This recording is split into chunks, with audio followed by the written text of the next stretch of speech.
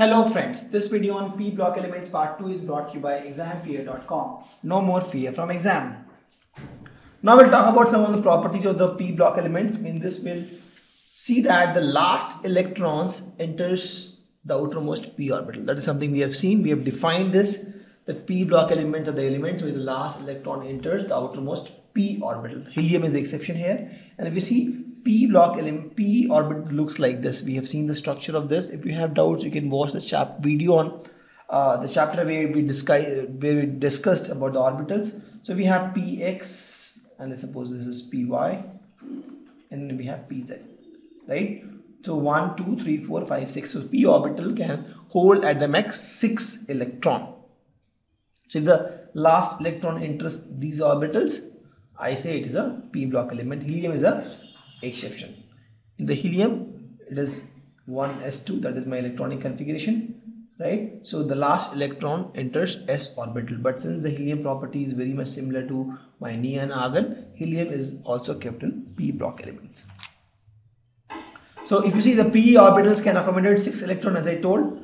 1, 2, 3, 4, 5, 6. Let me put a dot here. 1, 2, 3, 4, 5, 6. So helium can accommodate 6 electrons, right? And thus we have 6 group of P block elements. So there's a good question, why we have 6 group, why we don't. For example, S group, we know that there are two groups, S block, right? My group 1 and group 2. But P block, there are 6 groups. 1, 2, 3, 4, 5, 6. The good question is, why there are 6 group? 6 group because the P orbital can accommodate 6 electrons. In this case, I have P1, only 1 electron in the P block. This is P2, 2 electrons in the P block. P3, 3 electrons in the P block. P4, 4 electrons in the P block. P5, 5 electrons in the P block. And here it is P6. Helium is the exception anyway. You can ignore the helium. Apart from this, everything is P6. And that's why we have 6 groups, and the number of group is 13 to 18. Correct? Please note, it is group 13, 14, 15, 16, 17 and 18. It is not group 5, 6, 7, 8, 9, 10. A lot of students get confused. It is group 13, 14, 15, 16, 17 and 18. Okay? And if you see, the valence cell electronic configuration is in this form: ns2, np, 1, 2, 6. This will decide which group it is. If it is 1, it will be in 13 group. It is 2, it is in 14 group, right? If it is 3, it will be in 15 group. It is 6, it will be in 18 group. So best way to remember this is group 1 belongs to group 13. Why? See, 13, right? You subtract 10.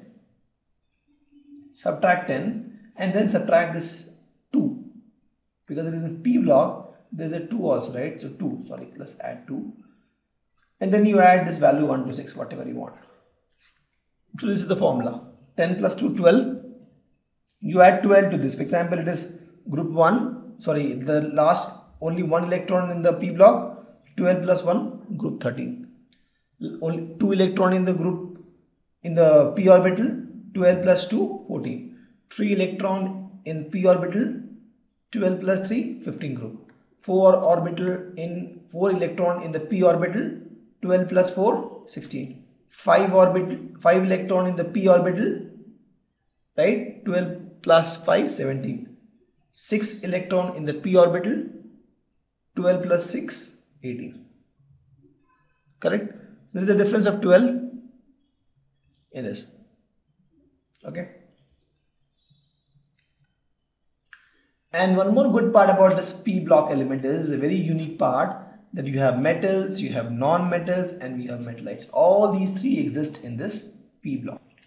So if we talk about the metals, we have aluminium is a metal, right? We have gallium is a metal, indium is a metal. All these are metal actually. If we talk about metallites, I have boron is a metalloid, my silicon is a metalloid, all this brown color, germanium, arsenic, these are all metalloids. Talk about non-metal, my nitrogen is a non-metal, sorry, let me do it some other. Nitrogen, oxygen, fluorine, chlorine, bromine, all these are non-metal. Correct. So we have metal, non-metal and metallite. We'll discuss about this in detail in this p block element. The only block which has all three metal, non-metal and metalloids existing is p block elements. Since we have now, as I told, we have metals, we have non-metals, we have metalloids all together in this p block element, there is a lot of variation in the physical properties.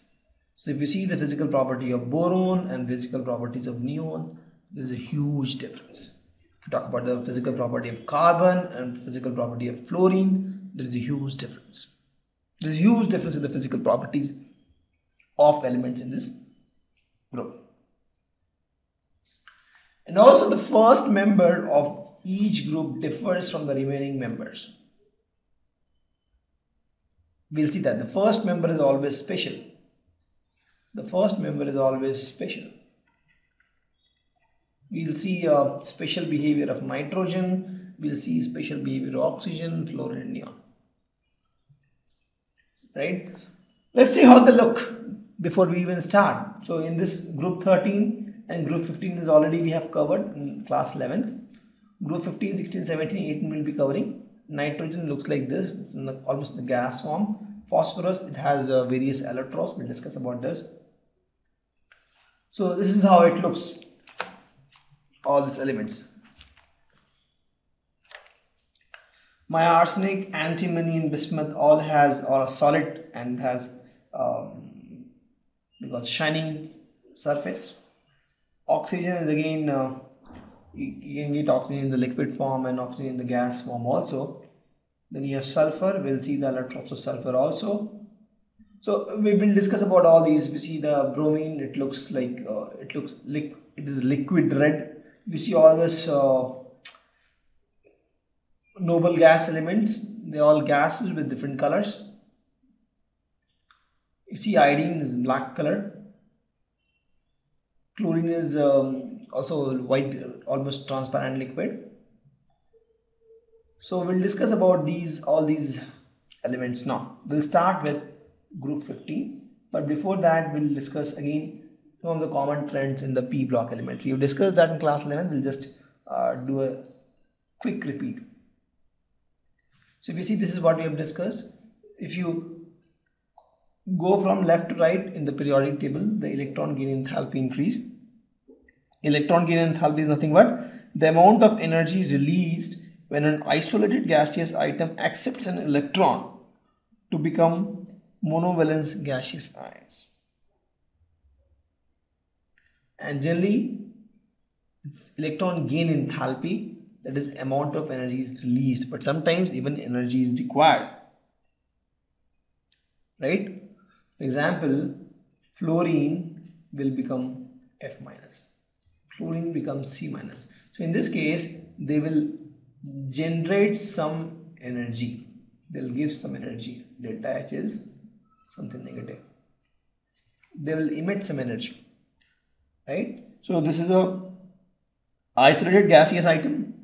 This is an isolated gaseous atom, and this will accept an electron to become my gaseous ion.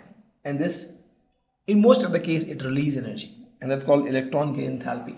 And this increase, actually fluorine has a maximum value because fluorine wants to be stable. Chlorine also has a good value. But if you talk about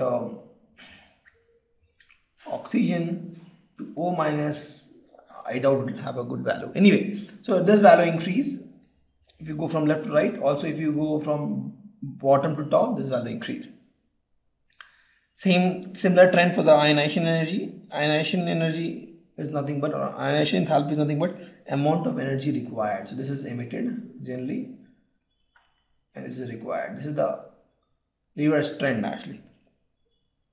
To remove one electron from the atom. So I have an atom. I want to remove one electron. For example, I have Na.